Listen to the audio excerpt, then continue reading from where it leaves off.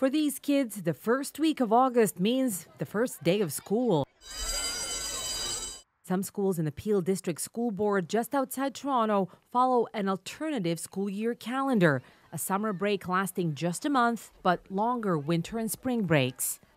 I don't see any downsides to it. I personally love it. I love the fact that they get the breaks in between. It forces us as a family to take vacations. Proponents say it reduces the summer slide. That's a loss of learning that can happen over the long summer break.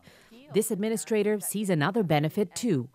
Teachers in a regular calendar will spend, I'm going to say, the first 2 or 3 months just going over routines, review, expectation. The most time that students are ever away is 4 weeks at a time. But there are drawbacks. For starters, keeping kids in class during those scorching August days only works for schools with air conditioning, something many schools in Canada don't have.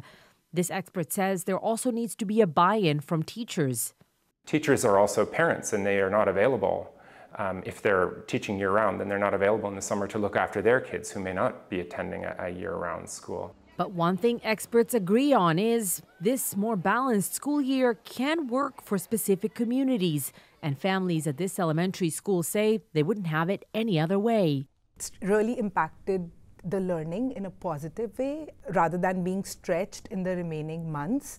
The breaks really help them recoup, and I feel that the learning's a lot better. As these kids trade in summer camps for classrooms.